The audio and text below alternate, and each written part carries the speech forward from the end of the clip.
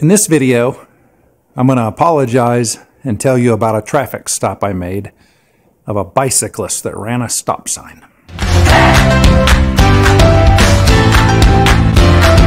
So late one night, or actually I think it was probably early one morning, I'm guessing around 1 in the morning or so, I was out on patrol and I noticed a bicyclist that was probably 150 yards away. We were the only two living souls out that you could see. He was on a bicycle. I was driving along slowly in my police car, a long way away from him.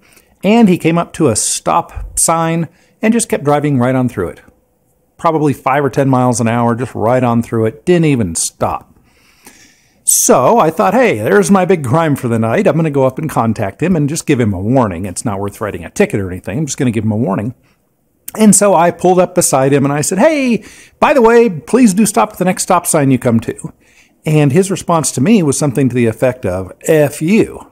Well, I was taken aback. I just wanted to be a nice guy and do my thing, do what my job was, and give a warning and have a contact and you know, not have somebody complain the next day that I hadn't done anything about seeing a traffic violation.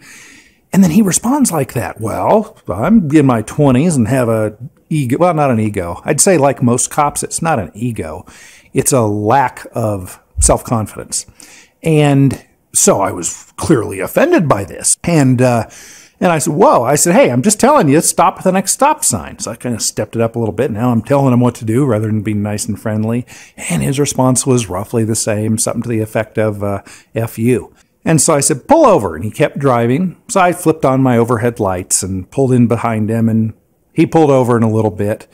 And I got out and walked up and said, man, what's your deal? Come on. And he says, what do you want? He says, this is ridiculous. He says, there's nobody around. I didn't hurt anything. And so I explained to him, as any good police officer would, that there's a law that says he must stop at that stop sign. And I was trying to just warn him, but my job is to gain voluntary compliance with the law, which of course is a completely ridiculous idea. Is that an oxymoron or what? We'll probably cover that in another video. But my job is to get him to do what he should do voluntarily. And he said, no, you know, this is just ridiculous. You're hassling me. You're looking for a DUI and you're too bored. There's nothing for you to do, blah, blah, blah. Yeah, whatever, the typical thing. And basically just blowing me off. Blowing me off. I had a badge on. I'm a tough guy. I had a gun on and everything. I had that brass pass. Unbelievable that somebody would talk to me this way. But I stayed professional and I said, hey, you know what? You got to stop at the stop signs. If you're not going to just kind of agree to be cool about it, I'm going to write you a ticket.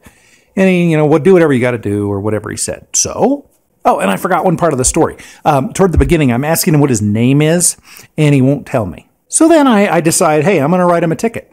This is what he gets. So I pull out my ticket book and I flip it open and I'm ready to go. And I say, let me have your driver's license.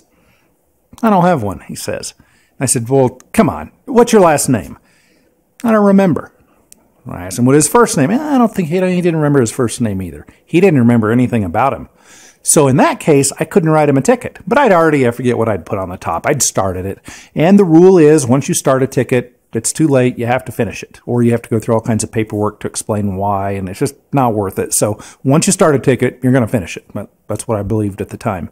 So I said, hey, come on. You got to give me this info. I'm going to write the ticket. It's not saying you're guilty. You can go to court. And you got to do this. Because if you don't, I have to arrest you. And that's ridiculous over what's going on tonight. So please just give me your name and information. I'll give you the ticket. You can deal with it in court. He refused. Still refused. Not being real friendly toward me, ticking me off even more. However, I'm staying professional, and I said, hey, come on, I'm begging him, please just write this, make this easy. He refuses. So I call the sergeant and ask him to come over.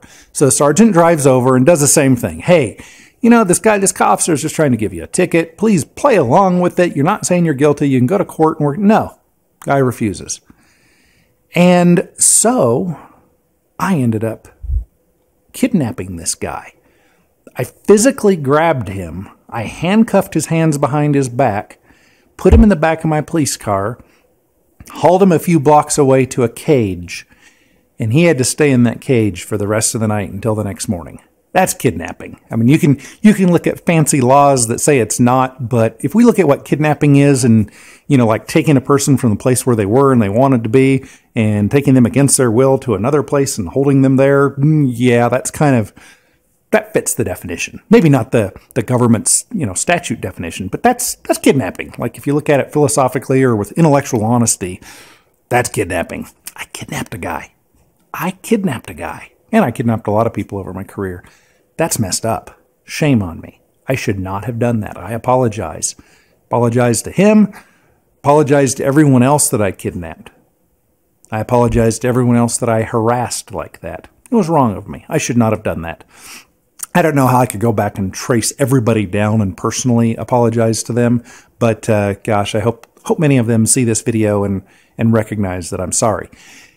Now, I bet you there are a couple of you watching this that are saying to yourself, well, wait a minute. You were a cop. You had a right to do this. It was his fault for being a jerk. You gave him every chance. You were nice about it. He's the bad guy here. This bicyclist is the bad guy. No, I would have agreed with you. Up until about 10 years ago when I really started getting into philosophy and studying and looking at morality and ethics and what's right and wrong and all this, before my whole journey, I would have completely agreed with you. However, no, this guy was just a peaceful guy going about his business. And I was wrong.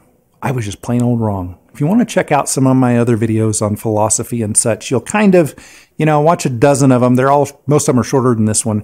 And you'll kind of get an idea of where I'm coming from. But I was absolutely wrong to do that.